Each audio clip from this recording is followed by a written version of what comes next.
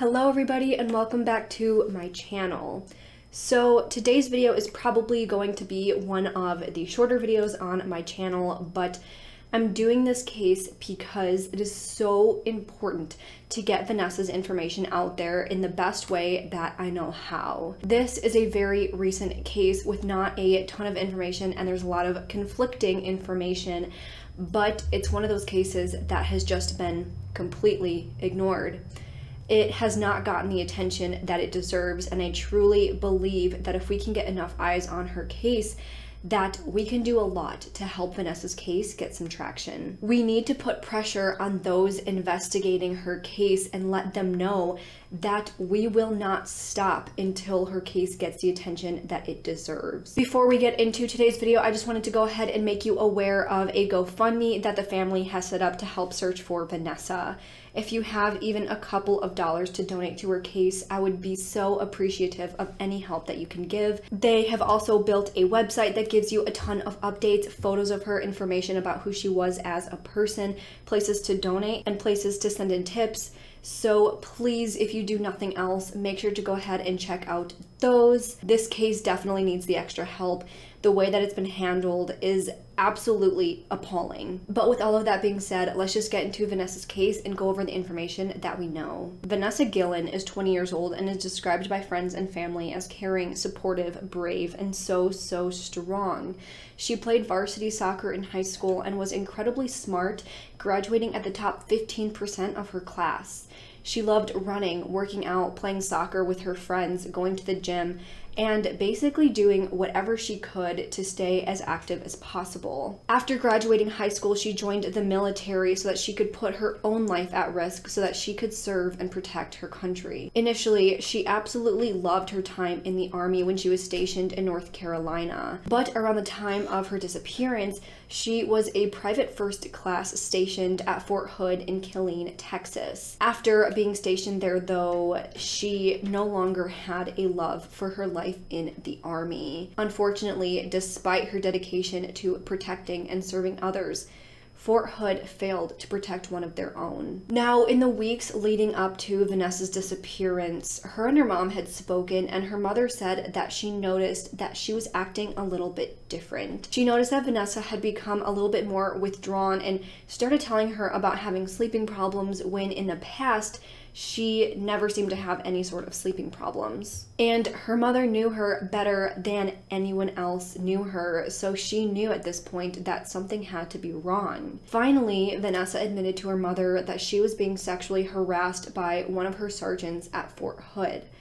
Her mom tried to get her to tell her the name of the man who was harassing her, but she was too afraid of getting in trouble, so she refused to tell her mom the name of the man who was harassing her. So her mother told her that she would report this for her, but she actually told her that she knew about several other female soldiers who were being harassed by this same man who did report it, but the US Army did not believe them and didn't do anything about it. She explained to her mom that this man would follow her whenever she would run and do her workouts, and this made her extremely uncomfortable. Again, her mom wanted to intervene and put a stop to this, but Vanessa said that she could handle it and take care of all of it herself. And she really thought that she could. But unfortunately, after this, she hasn't been seen or heard from by anyone. And it seems like no one cares and no one is doing anything about it. So now let's go over the details of Vanessa's disappearance. She went missing just a few months ago on April 22nd of this year. Her sister Myra had said that the last time the two had spoken was on Tuesday afternoon, the day before she went missing. The two had spoken about Vanessa getting a new car, and Vanessa was really excited about this, and her sister said that overall Vanessa was in very good spirits. Then Myra said that Vanessa had spoken to her boyfriend on Wednesday, the day that she went missing, in the morning right before she went into work, and according to him as well, she was happy and was acting completely normally. But when he had texted her several times throughout the day, as he always had, all of the messages were going undelivered, even at lunchtime when she would literally always text him every single day. So them going undelivered, as many people with iPhones knows, basically means that there either is something wrong with their cell service, or that they're not connected to the internet, or that their phone had died or it was turned off. So because of this, he contacted Myra to go ahead and let her know that he could not get a hold of Vanessa. So of course, she then called Vanessa, and she called her several times, but all of these calls were going straight to voicemail, which again either means that her phone died or that it was shut off. On the day that she went missing, she had actually been working in the armory room. Now, there's a little bit of conflicting information to where she was actually last seen, but according to her sister in an interview that she did with Nancy Grace, she was last seen in the parking lot of the Regimental Engineer Squadron Headquarters, 3rd Cavalry Regiment at Fort Hood at around 1 p.m. After her disappearance, they had actually found her car keys, her barracks room key, her ID, and her wallet still in the armory room, but her cell phone was not there with those other items. Her car was also found still at Fort Hood. So given the fact that she was last seen in the parking lot, and then knowing what items were later found in the armory room, it can make you assume that she did not need those specific items on her person, but that she didn't want to leave without her cell phone. And it shows that she probably most likely was meaning to return to the armory room. But there's also conflicting information about when she was last seen.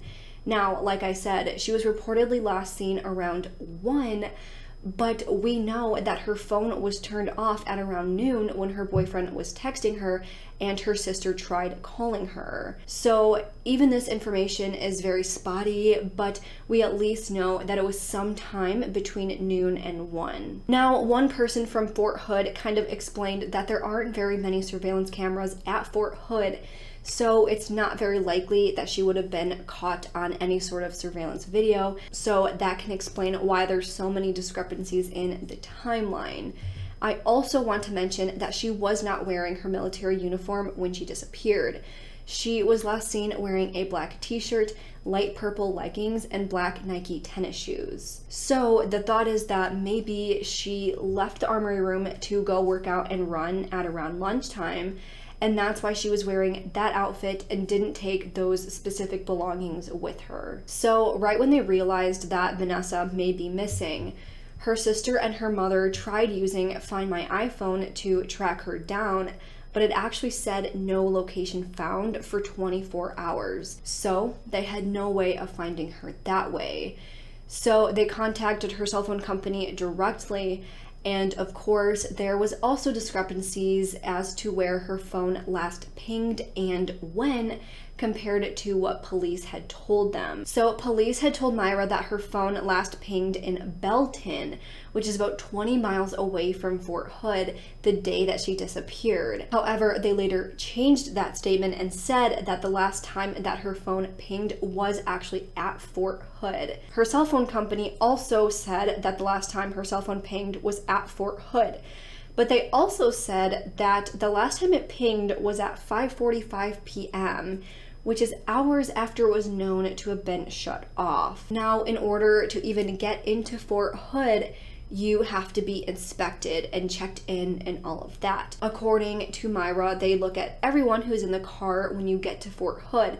They take everyone's fingerprints, they take your picture, they run background checks, and basically do everything that they can do to know exactly who is coming in to Fort Hood and when. Now, as we all know, we're going through a pandemic, and it was at the peak in April, and pretty much the entire country was in lockdown and wanted very minimal interactions with other people. Fort Hood was no exception. So because of the pandemic, they had implemented automatic ID scanners. So they would have to have some sort of an electronic access to even enter Fort Hood.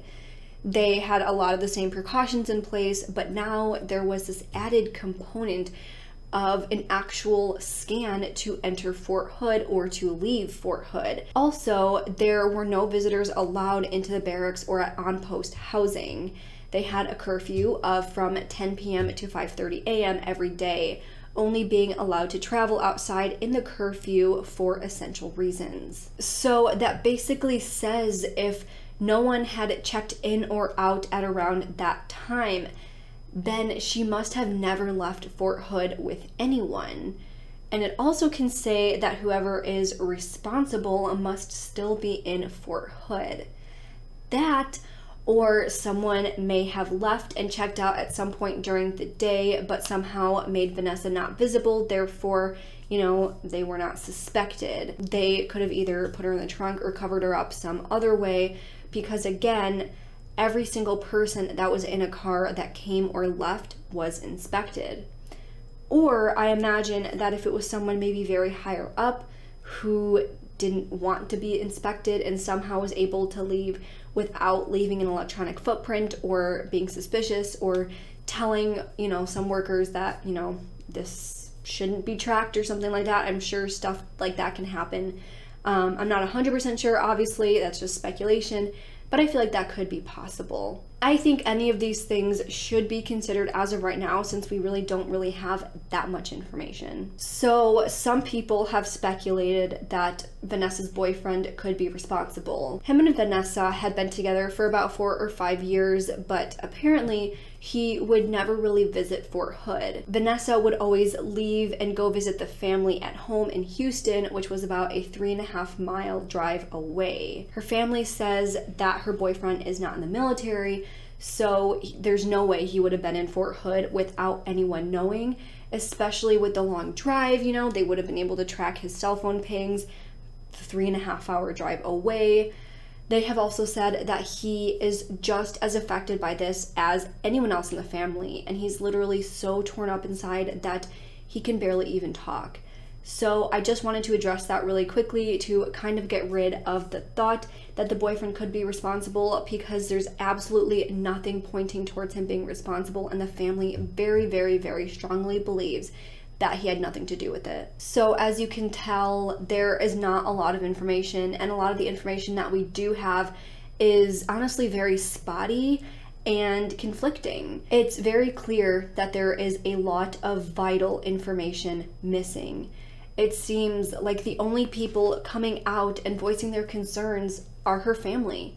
No one from the base is saying anything as far as I've seen, which to me is very concerning. It seems like there's nobody really investigating, and if there is anyone investigating, they aren't saying anything, so you have to imagine that there has to be some reason why. What do her coworkers have to say who saw her that day? What about any friends that she had on the base? What about anyone else who had seen her? We have no idea what any of them had to say, or if there is anyone else. I mean, this is a very confined area, as you can imagine, so it's just hard to believe that somehow no one else on the base saw her, and there's so much conflicting information that you wonder, how is that even possible? So that brings me to one of the main possibilities in this case. So apparently Vanessa's mother had a conversation with the sergeant about her daughter. Not the same one who was thought to have sexually harassed her, but a different one, I would think. This sergeant would not give up his name under any circumstances, because he said that if anyone found out that he was talking to her, he believed that he would be killed. But according to this anonymous sergeant, he said they kidnapped your daughter inside, and the corruption is horrible, and there's tunnels. It just seems like a case where nothing is being done because there's so much corruption and no one wants to talk, so no one is doing anything. So because of this, the family has taken matters into their own hands and has created their own search parties. More than 60 family members and friends came together at Miller Springs in Temple, Texas to search for Vanessa on May 30th. They searched a massive area just to try and cover as much land as they possibly could. It's very frustrating because a spokesperson for Fort Hood came out with a statement saying that the Army is doing their own investigation and has sent out 500 soldiers from the 3rd Cavalry Regiment to search for her on foot around the area, but clearly it seems that Fort Hood has really no interest in finding Vanessa whatsoever. The obvious step is to bring in sniffer dogs, track down her scent, talk to witnesses, or pretty much anyone on base who knew her and could give any information about where she could possibly be. put out information to the public to keep on the lookout for her, but that doesn't seem like anything like that is being done whatsoever, at least that we know about, and at least not what the family knows about. No one knows anything because Fort Hood refuses to give up absolutely any information. Like I mentioned at the start of this video, she told her mother that she was being sexually harassed. So that's the main idea in this case. The family believes that she was being harassed. Maybe she tried to put a stop to it. Maybe she made too much noise advocating for herself and other alleged victims. Maybe she made some sort of threat to go to someone even higher up. I really don't know, but at this point, the main theory is that her sergeant or someone else close to him caused her to go missing for some reason related to the sexual harassment that she had reported to her mother. I also want to point out that at the beginning of the video, I talked about how Vanessa told her mom that her sergeant would follow her around and be kind of a creep while she was running.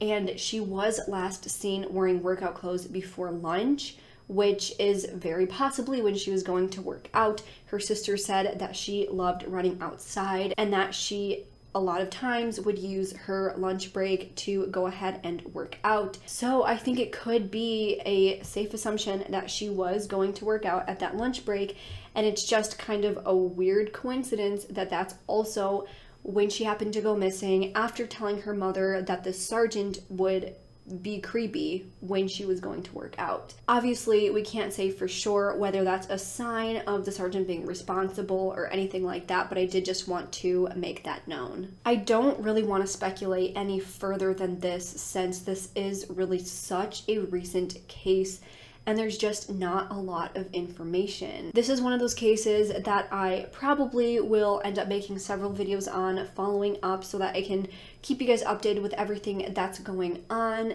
I imagine that there's going to be a lot more information coming out in the following months, or at least I hope. We cannot let Vanessa's case just fall into the back burner. We have to demand that her case be looked into further and demand that Fort Hood come forward with any information that they know and come forward with what they're hiding. Normally, I wouldn't do a video on such a recent case just because, again, we really don't know a lot.